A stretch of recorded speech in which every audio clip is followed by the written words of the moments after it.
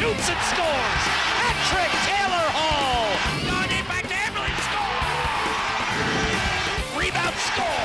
Jordan Eberle. Drop pass, Nugent Hopkins. Wrist shot, score. Hello Oiler fans, and welcome to a brand new episode of The Link on EdmontonOilers.com. Well, even with a short 2-week break from you guys, the Oilers still managed to make news across the hockey world with the hiring of their 12th head coach in franchise history. This past Monday, Craig MacTavish announced the hiring of Dallas Eakins. He comes to us from the Toronto Marlies, also spent a bit of time as assistant coach with the Toronto Maple Leafs. Well, now he is an Edmonton Oiler and our 12th head coach. Tom Gazzola got a chance to catch up with him this week.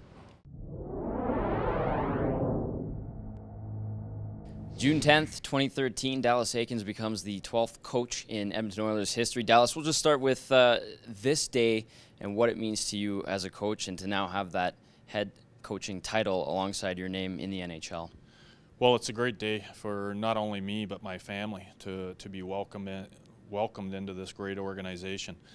The one thing that I learned very quickly was, coaching in Toronto, you'd always heard about the Oiler organization and that they were thick as thieves, very tight family group.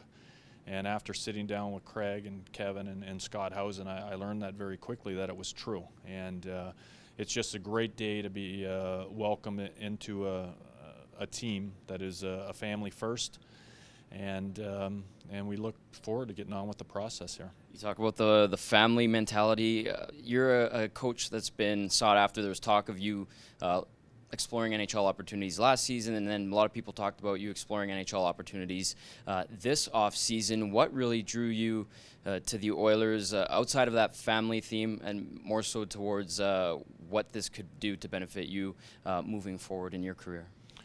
Well, the first thing was the sit down with Craig and Kevin and Scott. It was hockey people talking hockey, and it was very relaxed.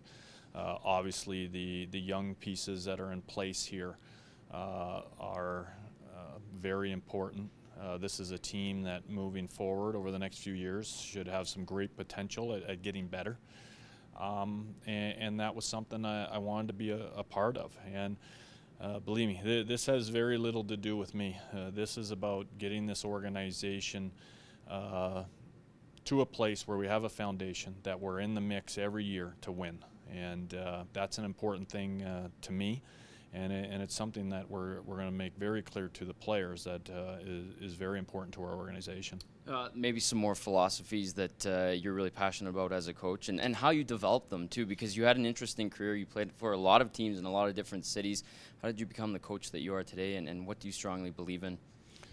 Well, I'm parts of a whole bunch of coaches. I tried to X out the things that I didn't think worked, and obviously pay attention and keep note of the things that did. I believe in hard work. I believe most in accountability.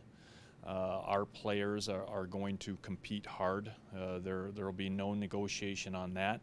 And listen, these guys are professional athletes, and to be a professional athlete, you have to be fit, and that will be another part of it that's very important to me. So for this group, it'll be accountability and competition first, and the fitness will be coming right behind it. Another hot topic will be, Craig mentioned this the other day, that you'll be in charge of your staff. When you get to work on that, how do you assess these things moving forward, starting day one, which is today? Well, I think is first to see, if we're all aligned, where we think the team is at and where it needs to go. Make sure our personalities are going to be able to work together, and then see how they see things moving forward. It's a lot of it's about a feel thing, and I look forward to getting to know everybody here in the organization. You saw some of the Oilers players firsthand last year when you coached against the Barons in the conference final. Maybe from your outsider's point of view, now an insider's point of view, what do you make of the roster on this team and the players that you do have? Well, listen, there's no arguing that there's some great skill there. There's some speed, and that's hard to find.